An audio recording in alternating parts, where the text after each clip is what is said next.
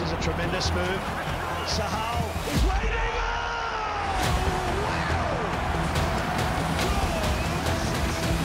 My name is Sahal Abdul Samad, and I'm a Kerala Blasters player, and I play as an attacking midfielder.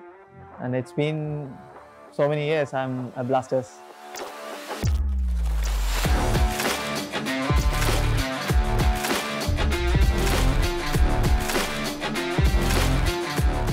My family is into sports actually. My father was a volleyball player.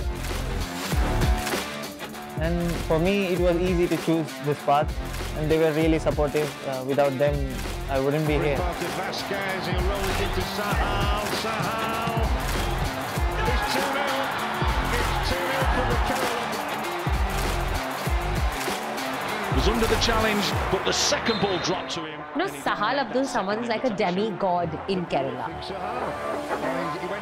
And it's not gone to his head. Sahal can't get on the streets in Kerala. He'd be mobbed, he'd be flocked. People love him. Sahal has certainly grown in expectations, and I think that's from coaches, from fans, from the TV people. You know, there's a lot of expectation on the poster boy for the largest follow club in India. He had an off season in the middle, and everyone, we're all guilty of starting to judge him. That, have you already seen the best of him? Is he going to fizzle out? Is he not going to live up to the name? But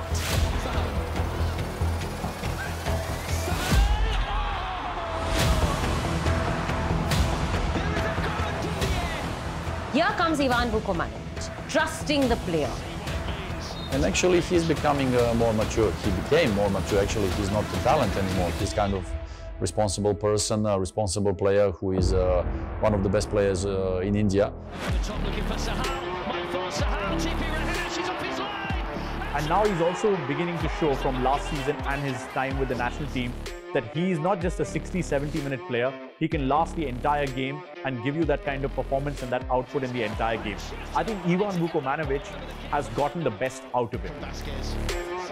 I think they'd love for him to become an idol. They'd love for him to become one of the great players of all time who's worn the yellow shirt of Kerala Blasters, because they can see the ability is there. He's a young man who could turn into an absolute idol. He's a very talented guy, you know. I know him from a long time, you know. Now I think it's the fourth season. He's a really hard-working guy. Yeah, I think that's the plus point for the club and for the Indian football. For me, the first target is to play every matches, every minute of the game possible, and then next step is to score some goals. He can play in any offensive position. He can play as a winger, he can play as a number 10, he can play as a striker, he will perform. So these kind of things for me as a coach are important, and that you can count on a player like Sahal all the time on offensive compartment.